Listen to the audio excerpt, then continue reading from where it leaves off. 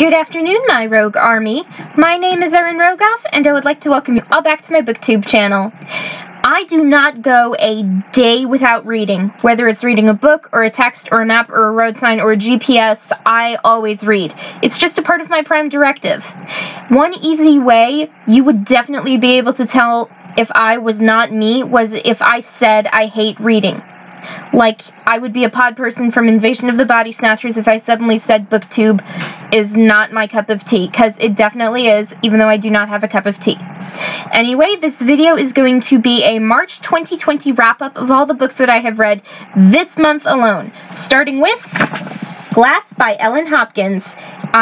This is a reread book, and it's a young adult fiction poetry novel. It is so good, and even though the book is really thick, it's also such a quick read if you think about it, because the poetry is written in free verse. There aren't a lot of words on the page, but it is still so meaningful and deep that it is like an addictive read. Not that Crank is addictive, because it is, but the reading is just as addictive too, if that makes any sense at all. So one of the questions is, what do I like about the book? And it can't be the one-word answer of everything. I love the strong poetry about such a dark topic, like falling into the world of drugs, and Christina Snow is at her lowest. And one of the things that I do like at the end of the book is Christina's hope that things can change. Things can change. But you've got to be very, very strong and very, very careful about not falling back into those old dark ways, which is such a hard thing to do. I've seen friends go down the path of drugs, and it hurts me seeing them in such a low point in their lives that sometimes I want to help them. Well, of course, I always want to help them, but sometimes I have to realize that I can't help them, so I back away. And if you're watching this and you were a friend who was affected by drugs, this is not an attack on you. I just wanted to sort of explain that I don't know what to do, technically.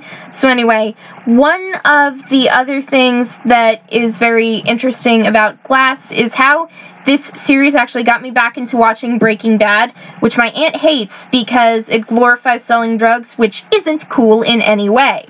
But anyway, I would highly recommend reading Glass because it is such a strong, powerful book that gives you a lot of hope in all this darkness. Like, is Christina going to change? How is it going to affect her kids? Are they going to change? Are they going to slip back into Christina's path of drugs, or are they going to make something of themselves too? So anyway, moving on to Kate Bender, The Kansas Murderess by Vance Rudolph. This is one of the books that I read for the first time, and it's a historical nonfiction book. And it is a standalone novel, which is also really interesting, because if I read a standalone novel, then I'm wondering, okay, is there going to be another sequel or something? So that was pretty interesting. What do I like about the book? I would have to say the topic in general, because Kate Bender fascinates me in a very strange way, and I swear I am not a serial killer, or like Todd Bowden from Apt Pupil by Stephen King. I just have a dark fascination with certain things. One of the other things that I like are the truths and the rumors to Kate Bender.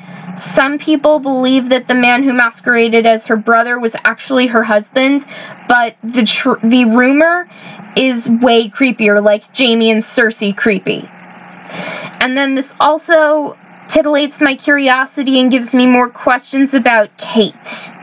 What did Kate Bender really look like? Because there are so many descriptions of her appearance.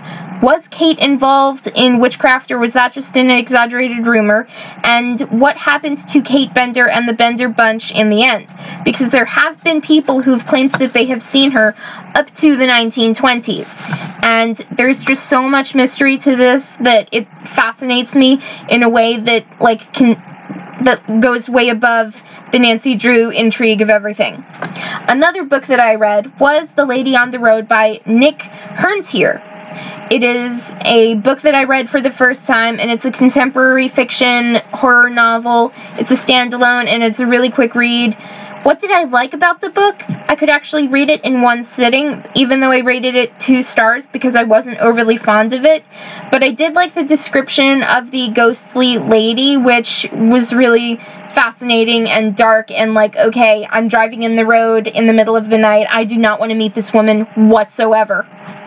And then I also liked that I could read the book in one sitting, even though I already said this, but I read this when I was waiting for the bus to my campus weeks ago, before the coronavirus broke out. And moving on to the fourth book that I have read this month is The Basement by Chad P. Brown. It is a first-time read. It's a paranormal fiction, horror, suspense novel, and it's another standalone. And what did I like about the book? Okay, I will be completely honest here, I didn't like the book at all. I rated it 1 star on Goodreads, and I would have wanted more in gory detail, but then again, I am not a psychopath, so I don't need to know about, like, pulling fingernails out of your fingers, which is just creepy because the manicure would go away and, oh my gosh. One of the other things that I didn't like was, well, I will admit, because of M. Night Shyamalan's movie Signs, I never go into the basement of my house alone because reading this just made me think of that. And my brother jokes that Signs scared me for life, and he might be right. So this book was very creepy, and it just made me think of that, and my brother's like, oh, I'm getting... Sorry about that. That scared the heck out of me. And we were just talking about a very dark topic, so that was just like, oh my god! Anyway, moving on to the fifth and final book that I have read this month is The Strain by Frost K. It was a first-time read, and it's a science fiction, dystopian fiction novel, and it is book 0.5 of the Domination of Ash series, which sounds very intriguing, don't you think? What did I like about the book? Well, I actually rated it 3 stars because I couldn't exactly tell if I liked it or if I disliked it. But I did like the theories about the end of the world. Nuclear war, biohazard, weapons, and all of that sort of stuff. So I liked it, but then again, I didn't. Moving back to the optimistic side, I could read this book in one sitting too, and it kept my attention reading it, so I should probably give this book 4 stars, right? But I didn't because there was some part of the book that I didn't understand, so that was really interesting. And when I tried to figure out what that meant, I actually couldn't find anyone who read the book too. So will I reread this book? Probably, but not right now. Anyway, that is all for today, so if you enjoyed this video, hit that like button to show some support, subscribe to my BookTube channel to get more videos like this, turn those notifications on to be alerted when I have a new BookTube video out, and have a great day, everyone!